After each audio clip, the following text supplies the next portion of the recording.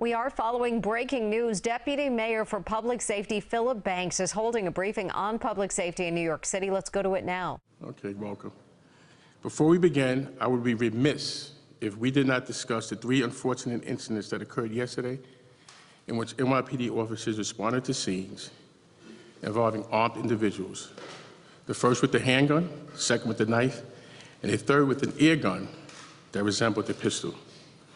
In one of those incidents, the person is unfortunately now deceased, and the other 2, the individuals are in stable condition. Those events are still under investigation, and NYPD will provide more information in the future. The bottom line here is that there are just too many weapons on our streets. End of the story, bottom line. The NYPD and other city agencies have seized thousands and thousands of illegal guns over the past year, and we will continue to work to drive down gun violence. But the fact of the matter is there are still too many weapons on our streets. As you may recall, last week, 103rd Precinct Officer Brett Bowler was responding to a call to investigate a dispute on the bus in Queens when a suspect shot him in the hip. A mere a dispute over a seat on a bus involved in a shot being fired on a New York City street. I just want us to think about that for a second. A dispute over a seat and a shot is fired in New York City. Officer Bowler underwent surgery at Jamaica Hospital Medical Center and was released just this afternoon, but he has a long recovery ahead of him. We're all thankful for he survived. We're grateful for his service. We're praying for him, and we are so well in his recovery. Today, I'm joined here by NYPD Chief of Patrol, John Schell. Chief of Patrol is responsible for patrol operations in New York City. Just to keep it short, if you're 99% of the uniform, you see somebody wearing a uniform in some form or fashion, they report to John Schell, or precincts report to a borough command, or borough commands report to John Schell.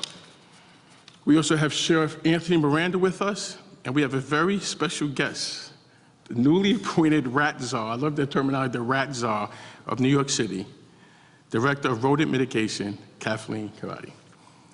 As we know, public health and public safety go hand in hand, so we are very happy to have Kathleen with us here today, and we'll hear from her shortly. If you're watching from home for the first time today, we use these briefings to give the public a more in-depth look at what the New York City administration is doing to keep our city safe and answer some questions from the public. I encourage everyone to go on to hearfromeric.com to receive the latest updates from the mayor on the issues that are most important to you. Each time we hold one of these briefings, we will ask you ahead of time through emails if you have any questions you would like to have answered, and at the end of the briefing, we will answer as many of those questions as we have time for, and the ones that we don't have time for, we will get back to you. The first issue we're here to talk about today is a major concern for a lot of people, and that is the presence of these smoke shops across our city that are illegally selling marijuana products. I said the smoke shops that are illegally selling cannabis products, not smoke shops in general, because there are smoke shops who are operating lawfully. I want to make it clear what the difference here is. There are currently 4 legal cannabis retailers operating in New York City, 3 in Manhattan and 1 in Queens. These stores are licensed by the state, and the products that they sell are regulated. What do I mean by regulated? They're tested in the lab, so you can be sure that the product that you are paying for is a product that you'll receive, which means that aside from these 4 licensed locations, if you're purchasing cannabis at another shop, 1, you do not know what you're ingesting. 2, the shop is operating illegally, so therefore it is a legal sale. 3, what we're going to talk about here today is that you may actually be putting yourself in danger just by being a customer in one of those stores. So we're going to talk about that briefly. As Chief Schell will detail for us in a minute, these stores have become a hotspot for robberies because they often deal in large quantities of cash. Why they deal in large quantities of cash? Because it is still against federal law to put money into a bank if it comes from the proceeds of cannabis. So subsequently, there's a large amount of cash, and a large amount of cash attracts the bad guys, bad girls, or people who engage in illegal activities such as robbery. So it is a threat. In addition to just we're not sure about what you're buying or the product they're selling, it's also a haven for a lot of robberies. If we've seen several shootings that took place in smoke shops, including a homicide that occurred just past Sunday. This is an area of major concern for the mayor and the entire administration, and we know that it is a major concern for New Yorkers. The Sheriff's Office and the NYPD have been working hand in hand to crack down on these locations and do everything in our power to put them out of business. So right now, I'd like to turn it over to Sheriff Miranda to give us an overview of what his office has done thus far and what they're planning on doing. Sheriff. Thank you, Deputy Mayor. For the first quarter of 2023, the total number of smoke shops inspected were 143. Compared to the first quarter of 2022, in terms of smoke shop inspections, only 36 were conducted. It means there's been an increase of about 300% in smoke shop inspections currently being conducted. Over 2023 year to date, the number of smoke shops inspected conducted from January 2023 to April 23, there have been 162. Let me give you the numbers of what resulted. There have been a total of 46 arrests, 73 criminal court summonses issued, 249 notices of violations from the Sheriff's Office, 126 notices of violations from DCWP. The total amount of assessed civil penalties is $2,600,000.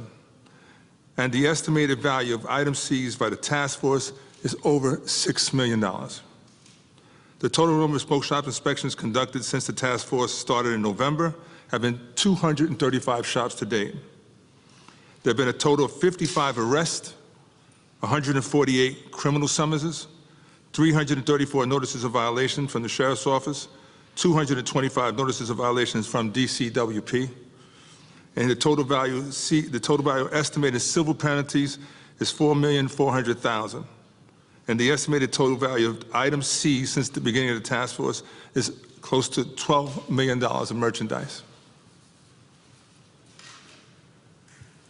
And I'd just like to be able to say is that we can, cite off stats and stats over and over again, and it certainly does show an effort, but the fact remains is that we do need help from the public. And every time we ask for the public for help, we do get it, so we're going to continue to ask. One, if you're purchasing cannabis, it may be a little bit of an inconvenience, but follow the law and purchase it from one of the 4 legal cannabis shops, and there are more to come. And please pass that information along. So as I mentioned earlier, the smoke shops is not solely the fact that they're illegally selling cannabis. What we're seeing now is that they're attracting criminals and fostering other illegal activities. The robberies and other crimes occurring at these shops put people's lives in danger. When those bullets fly, it's not a magnet. They fly and anyone becomes at risk. So Chief Shell, could you provide some more detail about what the NYPD's role is in these legal smoke shops enforcement and what you're seeing in relation to these locations? Sure. Just let me give you some some stats to start. Right now, the increase in smoke shops, we're up to approximately 1,625 smoke shops in the city, a large amount. As relates to the Deputy Commissioner mentioned robberies with smoke shops. In 2022, we finished with a 140% increase in robberies with smoke shops. This year, we're already pushing 50% of being robbed. And what's concerning about this, and the Deputy Mayor mentioned this, the average money amount is about $3,000. And what compounds that also is obviously marijuana in the store. There's also paraphernalia in the store. So you can get 3 things with one robbery. It's attractive. Who's committing the robberies? Unfortunately, about 30% of the people who do arrest are the age 15 to 19, which is alarming in itself when it pertains to youth. As far as what our role is here, we assist the sheriff in looking at stores that come to our attention, and they come to our attention as Deputy Mayor by the public. All right, we need the public to tell us what they know about stores, who they think is dealing illegal narcotics out of these stores, and cannabis. We look at high volume of 311 calls throughout the city. We're asking the schools to get involved in terms of if they have kids that are getting sick from illegal vapes to let us know. They go to the priority list on top. We look at what we have, our people get sick, we fill out what we call aided cards. Who's getting sick from smoke shops? And we prioritize in that fashion. What the police department can do, We have administrative powers to go into the store and write summonses, look around and only where the public can be. The sheriff has broader powers than that, but we also have other strategies I'm not going to go too far into that we use in regards to underage sales of marijuana and narcotic sales. Currently, we had a hearing at the City Council, and we've kind of ramped up our nuisance abatement approach. So currently, there's over 60 stores that are up to be closed. They're currently in civil court judge right now, and that's more than we had last year. In terms of presence, last year alone, we had about 7,000 what we call directed patrols, where a patrol car will pull up, visit the store, maybe walk the block. We have 7,000 last year. We're already at 6,000 this year. And I'd be remiss in saying that from the crime prevention point of view, we have to protect these cannabis store owners also. We have an obligation. Last year, we did an all-out crime prevention last summer, just kind of letting them know what they can do to protect themselves. Buzzer system, don't leave your windows with posters on it. Be aware of who you're letting in the store late at night. So there's also a crime prevention aspect to this. But definitely by the numbers I gave you, it's an issue for the city. There's youth involved. There's cannabis involved. There's illegal narcotics involved. Some of the search warrants we've conducted at these locations for finding firearms. So there's a lot going on here. But the city, the police department, the sheriff, and other agencies, we're trying to combat this. Thank you. So just, what are the takeaways here? The takeaways here are there. Listen here. If you want to purchase cannabis, make sure you know what you're getting. And you don't know what you're getting in these illegal spots, you go in there to purchase the cannabis, hey, there's a lot of cash. There's a lot of stick-up individuals who are coming in there to do that. There's a safe alternative for you to be able to purchase cannabis if that's what you're looking to do. And that's all this administration and the city is asking.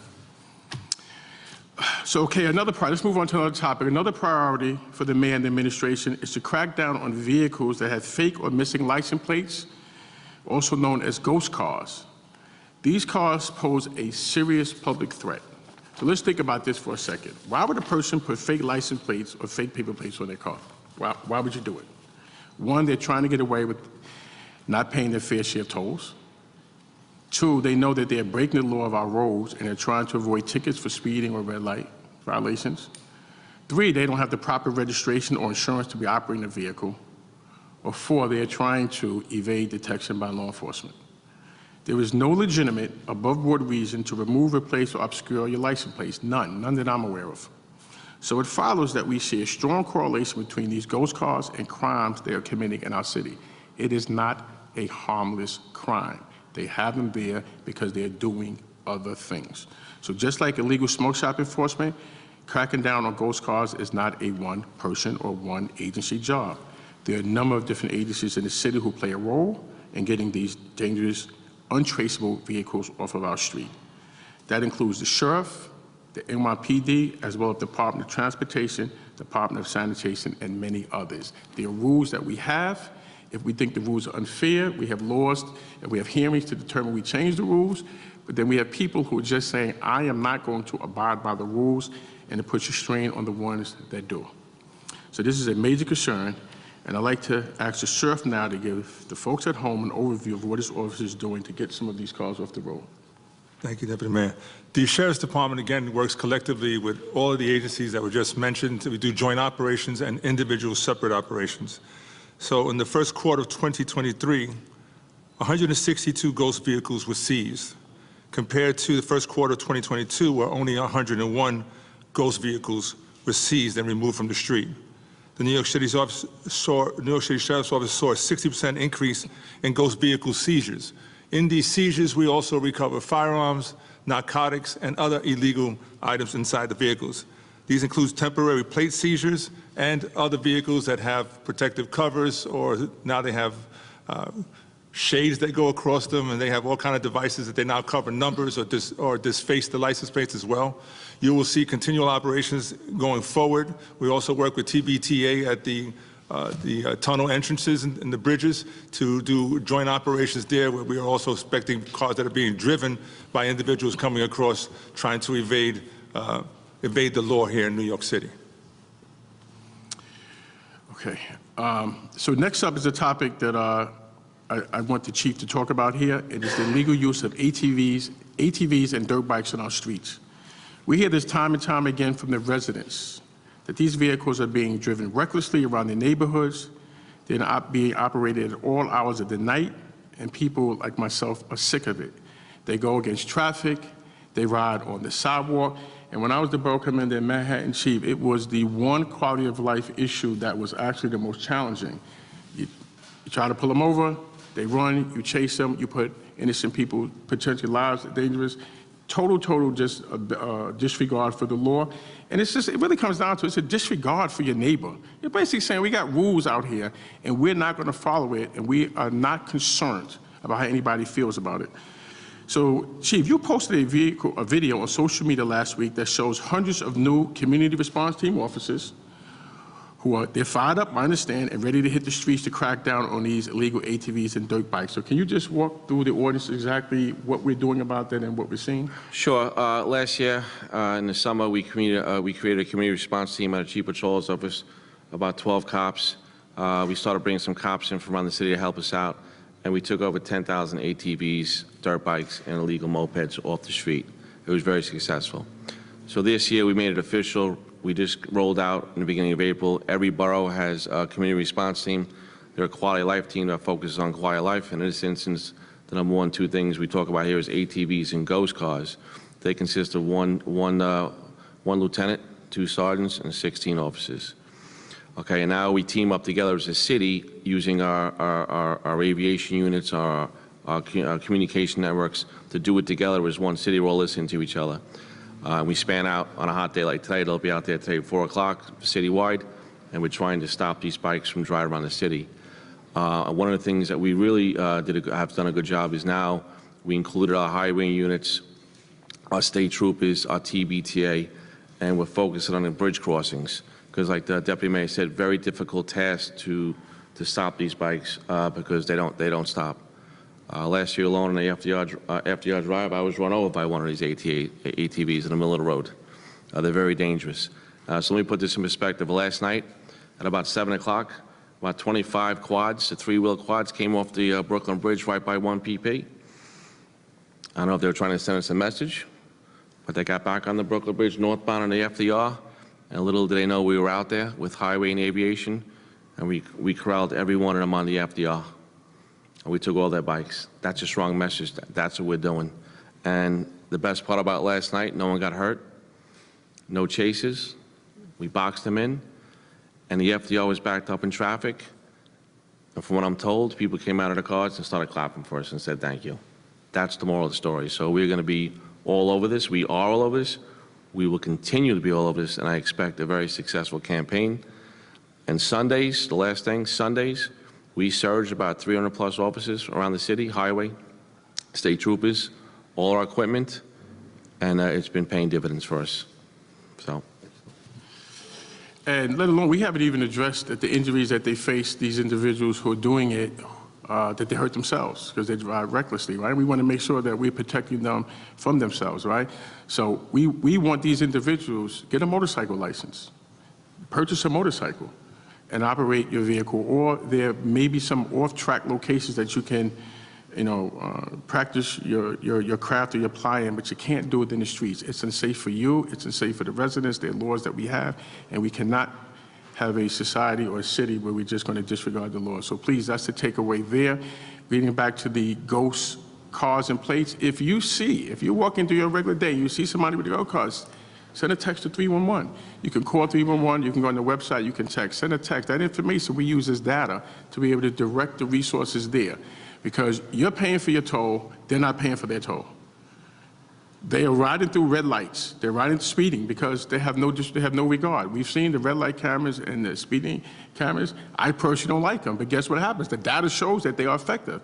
People are alive because of these red light cameras and these speeding summonses, but they're going to say, I'm not doing it. I'm just going to disregard. So how is the city we do this together? Or Max, if you see it, send us the text. Send us to 311. We utilize that data. We go out there and we look to mitigate that. And of course, when we speak about the cannabis shops, there's 4. There's going to be many more that's coming in. Do not purchase your cannabis from a place that is selling it illegally. You are putting your life in danger with the product and the fact of just being there. Okay, and last but certainly not least, I am very pleased to introduce the Director of Rodent Mitigation, Kathleen Karate, otherwise known as our very first rat czar. I love that term, the rat czar. Public safety is not just about reducing crime. And public safety is not just, there's a robbery, put a footpost there, right? It's certainly not just the NYPD, who everybody takes a role in public safety, health as well. At these briefings, we've had the Department of Sanitation, we've had the Chancellor, we've had the Department, various different, what you consider other than typical. And you're going to see many people from the agencies, including some of our partners from the community, come up here and talk about public safety, because it's not just the role of one agency to do it. A large part of that has been given to law enforcement in general, typical law enforcement, but this problem has to be solved with all of us together. And the people at home, and the media has a role in it too, reporting these stories. I just want to go back to what we talked about a long time ago, about the lithium batteries. The fire commissioner says there's 2 takeaways. Don't plug them overnight and don't have them in a place where it's an area of regress. Unfortunately, recently, we just lost 2 people from a fire, lithium batteries. It is going to happen. And to think that it's not just, well, I don't have one, but yes, you may not have one, but you may live in a building that someone who has one, right? So these are areas together, us as a team. Our differences we're going to have, we start talking about differences, how do we solve them together? And if we spread the word properly, we can save lives and we can create what we call, the mayor calls this eco chamber of public safety. And part of that is being clean, right? And as the mayor says all the time, he doesn't know anybody that likes rats, right? I did like the movie Ben when it came out like 200 years ago, right? I think Michael Jackson made a song about it. But no, I don't know anybody who likes rats. Public safety and public health go hand in hand. And when it comes to the cleanliness of our city, rats are public enemy #1, right? That's certainly Mayor Adams' #1 enemy. So Kathy, you have a very important job here to do. We are all confident you can handle it. Can you tell us a little bit about yourself and your plan to send the rats packing? Thank you, Deputy Mayor Banks. You're absolutely right. New Yorkers deserve clean, rat-free streets. They pose a public health problem, destroy property, and are symptoms of a dirty city. I know that we, as a city, can improve our approach to trash and rodents and ultimately make a better quality of life for all New Yorkers. Rat mitigation is more than a quality of life issue. Rats are the symptom of systemic issues, including sanitation, health, housing, and economic justice. You can't just deal with one part of the problem and call it a day. We need system-wide solutions, strong leadership, and an engaged population to join the efforts. As New York City's first director of rodent mitigation, I look forward to bringing a science and systems-based approach to reducing New York City's rodent population. So how do we get this done? By disturbing the places that rats call home, cutting off their access to shelter. By disrupting the rats' food and water sources they need to survive. And by dispatching new and innovative extermination techniques. We'll look at what works and scale it up to reach more neighborhoods and more communities. And finally, we'll ensure every New Yorker is prepared with the knowledge and tools to take up the mantle in this collective effort. My background is biology and urban sustainability, but I'm a former elementary school teacher who knows behavior change and culture shifts do not happen overnight. We need to get the message to all New Yorkers. This is going to take all of us. Fighting rats starts with fighting litter, garbage, and food waste. Rats love the same food we do, which is why every anti-rat initiative starts with making sure food-related garbage gets into bins that rats can't. This means getting food scraps into DSNY brown composting bins and litter into waste baskets in parks and on streets. And if you see unsanitary conditions or a colony of rats, call 311 and let us know where and when, and we'll send folks to check on it. Earlier this week, we announced $3.5 million investment to fight rats in Harlem, bringing more staff and extermination techniques to our parks, schools, and NYCHA facilities. We're also going to be partnering with city agencies and the local community to ensure our streets, parks, and playgrounds are the best they can be. We've invested in cleaning across the city and will continue to do so, because clean, welcoming, rat-free streets are what every New Yorker deserves. So Kathleen, what, if you had one takeaway for our public who's listening to this, just the one thing that you want them to remember about what you want them to start doing today in this process, what would that one thing be? Thank you for that. Every New Yorker needs to be prepared to manage their food waste and make sure waste gets in the proper place, whether that's brown composting bins, litter baskets on your street corner. Cleanliness, reducing access to food is going to be our #1 tool as a collective city to combat rats. Okay. Okay. Derek. Thank you, Deputy Mayor. We will now take a few on-topic questions from the media related to today's presentations. Fabian? They don't listen, Fabian, to you. They're going to ask the questions they want to ask. Hey, good afternoon. You spoke briefly about the 3 police-involved shootings yesterday. Typically, as the weather gets warmer, we get closer to summer, we tend to see more gunplay. I don't know if you are concerned that, yesterday's shootings were a function of that, and just sort of looking ahead to summer, how do you prepare for, what we typically see as an uptick in gun violence? So I'll just give you just a mind. I'm going to have Chief show. When I was in the NYPD, of course, the course of summer, right, more people come out, right? More people come out. It gets warmer, temperatures flare. So there's always plans to look at what are we doing with the increase of people outside and violence. So you'll see in the warm weather, like violence tends to increase during the warm weather. So one, that's why like every good police officer, I don't know if they still practice that, but was around for 100 years, they just pray for rain. They want the rain all the time. Less people outside, less trouble that they have. But we don't always have rain. We don't want rain. We want people to be on the street. But we do have in this country, and I'm not making a political statement here, there are more weapons out in the street. There are more guns out in the street. We certainly have an increase in mental health. So this is just a lot of different moving parts that take place here. And we certainly want to make sure that we take a look at this. If we check the statistics, and I have not checked them, I'm going to be very clear about that, the NYPD is always in the lower end of the amount of times that they actually use their particular weapons in these particular situations, and consistently the mayor is looking at how do we make sure we get the proper training, we put the police in a position to not use their firearms. But certainly part of any type of law enforcement is to look at the changes that are occurring.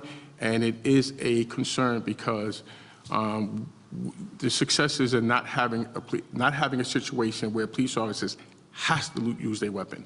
And when we get to that as a society, things are going to get a lot better. Huh? Right, so no doubt, yesterday was a tough day for us. We all saw it, and it was a warm day yesterday, about over 80 degrees. And that brings, the warm weather brings, obviously, more violence historically. So Chief Manager, Chief of Department, ourselves, the Police Commissioner, we've identified 29 areas in the city that we are going to add extra resources to try to combat exactly what you're asking. Last year we did 40. We might have stretched ourselves a little much, so we kind of brought it down to 29, and we're really going to focus on those areas. If you look at our numbers now, our overall violence, I think over a year now, even now, is down about over 15%. So, and that same philosophy is in play right now. We focus on areas, we focus on the drivers of violence and the small percentage of people that commit our violence with firearms. So we'll continue to focus on that, and hopefully we'll continue this downward trend of violence with the warmer weather approaching. On topic about what we just discussed? I mean, it is part of it. We'll come back to you, Anna. No, Fabian, ask the question. Listen, if a question asked doesn't mean to get an answer. Let her ask the question. She deserves it. I appreciate that. I was trying to explain to him that earlier. We're talking about public safety. You're the Deputy Mayor of Public Safety. There's a GOP congressional hearing coming up this week. They argued that violence in major cities is on the rise. You mentioned weapons out on the streets. I want to know what your response was to their argumentation that violence is on the rise and that they need to highlight this by having a congressional hearing. When I didn't hear that, what the rationale was for it, I don't read the papers a lot, and so I didn't hear it. So if you're saying, is that here? Listen, here's the bottom line. If Congress is coming here because they're looking to find a solution to a problem and it's not a type of political sideshow, then it's fine. Violence is an issue, and violence is never acceptable. When I was in the police department, we saw the decrease in violence. I remember what the chief says. I'm not here to talk about violence that did not occur. One shooting is too much. So I don't know what the purpose of that is. If it's a political side, Star will be part of it. But if something positive comes out that we can avoid one shooting or one incident, hey, I'll listen to be part of anything that can reduce violence. Those bullets fly out, they don't come back, they are not magnets. So. You mentioned talking to people for solutions. They're Republicans, we're a Democratic city. Would you say that sitting down with Commissioner Keechant Sewell would be one of those strategies that you mentioned? I don't know. That's a question that you would have to ask the commissioner about it. Just my relationship with her, in spite of what's written all the time, speak to her 200 times a day, a little bit too much. She goes, I'm tired of talking to you, or says vice versa. All the time we speak all the time. That's a question for her. But knowing her, anything that, her objective is the same. How do we keep the city safe? So, but I'm not speaking for her in that particular category. If there's something that's concrete and not looking to be a sideshow, which happens, in my opinion, a little bit too much in politics, whether it's local, or national, it's fine. Some of us actually really want to get to the bottom line rather than the political sideshow. And if it's done in the right spirit, I'm certainly for it. And Commissioner can answer that question for herself. Oh yeah, just a quick question for the director. At this stage, do you have any strategy specifically targeting Chinatown and Lower East Side? Thank you for the question, Anna. So the announcement of the Harlem Rodent Mitigation Zone, the $3.5 million we announced earlier this week, is in addition to the 3 existing rodent mitigation zones, Chinatown, Lower East Side being one of those. The strategy there is the same strategy we're deploying, which is limiting food access, shelter, and water access. With the rodent mitigation zones, our partners at the Department of Health and Mental Hygiene conduct more frequent inspections of properties, and then that brings more attention to those areas to make sure issues are being addressed.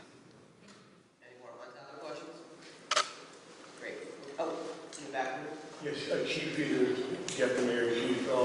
The people in the community out in Brooklyn are a little bit concerned about the shooting yesterday of the city Congressman man. What do you see you to do to show the people in the community that this was a justified shooting?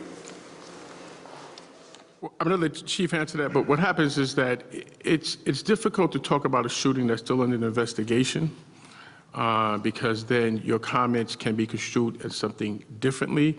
So I'm not going to make any comment about a shooting that's under investigation. But we do have to be able to say, well, when you wrap up the investigation, then speak about it, right? So it won't be used as a cover. I certainly understand that. It's an unfortunate situation when a police officer has to fire his or her weapon. And one thing that I would say, if you speak to some of these police officers that fire their weapons, they're distraught. I mean, people think they're going home and having a party. They're distraught, and that distraught lives with them for a long, long period of time. Certainly, that individual, me and the chief, was out there at the scene yesterday on that. I mean, we have a 70-year-old person who is no longer living. So I'm not going to make any comments. The investigation is pending. It's an unfortunate situation that is taking place, and the outreach that is taking place to explain preliminarily what happened, and then when the investigation is done, be able to just present the facts and exactly what happened here, and then what can we do to avoid that in the future. But Chief, I'm going to let you touch on it. So I'm going to put this in human terms. I spoke to the officers last night. They were very upset, and they were a little rattled that they were put in that kind of situation, a life and death situation, in a 3-foot space. That they had to make that decision. And they were very concerned, and they were sad, and they're human beings, but that's a job they took. Everything that everything we spoke about at the press conference is clearly on body worn camera. Thank you. Earlier this week, the administration reached out to New Yorkers, asking them to submit questions for the officials that have joined us here today. We will now get to as many of those questions as we can with the amount of time that we have left. Our first question comes from Jose in Queens for the NYPD and asks, does the NYPD work with the New York State Troopers on ghost car enforcement? Absolutely. We not only do we work with state troopers, we work with my partner, the sheriff. They help us out on the road. They help us try to recover these cars. They help us at the bridge crossings. They're an integral part of our joint plan as it relates to ghost cars, ATVs, and illegal bikes. Thank you. Next question comes for the Rats are from Daniel in Queens. Says, while we want to eliminate rats, what are some humane methods we are using for rat mitigation? Part of our approach is examining and experimenting with all different rodent mitigation techniques. Our goal is to test them, see what's efficient, see what's scalable, and then take that citywide. Our next question comes from Anonymous in Brooklyn for our Rats are. The owner of my building does not care about maintenance, and we have a mole and rat infestation. What should I do? I think we've made it very clear it's going to take all New Yorkers in this effort, so everyone has a part to play in taking away rodents' access to food, water, and shelter. If there's ongoing issues, I encourage you to report them to 311. Like the Deputy Mayor said, 311 is a way for us to collect data and then target resources to those specific areas. Thank you. Next question comes from Wendy in Queens for the sheriff. If these cannabis shops are illegal, why can't we shut them down for good? Again, we use all the resources available to the city, but even the illegal shops have a right to due process. They have to have their date in court, as they say, to be able to defend themselves and make a plea. And that process sometimes takes a little bit longer, but they do need due process. So that's why they don't close down from one day to the next. We have to file the proper paperwork. It takes the law department, the legal department of each of our agencies acting collectively to make the proper presentation, and then it goes through due process. And I just want to counter that into, there's a lot of investigative reporting that's done. It might be a great story to look at the process to close some of these smoke shops. Because I always adopted this, if my child gets hit with a bullet, then I'm going to be the biggest activist in the world. But we can't do it beforehand. These smoke shops, people are dying just because the process, the laws need to be changed, and a lot of things need to take place. So that is something that we need to really put that attention on. And if you have to wait for your child to die or you to get shot before you to take action, then so be it. I am not judging you. All I'm saying is that this is something that together as a city that we can work on. And these are some of the problems that we can actually together, if that's something we want to do, make a difference on. And that was a very good question, because the process is much too long, and there are things that we could do to be able to change that situation. Lorraine from Queens asks for the chief, does the department track motorcycles that purposefully angle their rear plate to avoid tolls or identification? We definitely focus on motorcycles that we've all seen their plate covers are bent up so not to identify their registration. As it relates to motorcycles in general, they're extremely difficult to pull over if they don't want. But I will say this year we've taken about 860 plus of those motorcycles off the streets. So we definitely do focus on it, and it's part of our overall illegal motorcycle plan. Thank you. This question is for Director Karate from Joan in Queens, who asks, what can we do to keep large rats from the garden and bird feeder? I laid down rocks, planted mint, but they dug a hole and made their way back in. Food is the #1 attractive quality for rats. So something like a bird feeder is rat fodder. Removing access to food will be the #1 thing New Yorkers can do for their gardens and their blocks to make sure rats are not their neighbors. Next question is for the chief. From Sujat in Queens asks, can the NYPD use drones for faster service to issue tickets for blocked driveways or breaking sanitation rules? Wow, I believe that's not a lot to be used, but I'll definitely take a look at it. But I don't think so.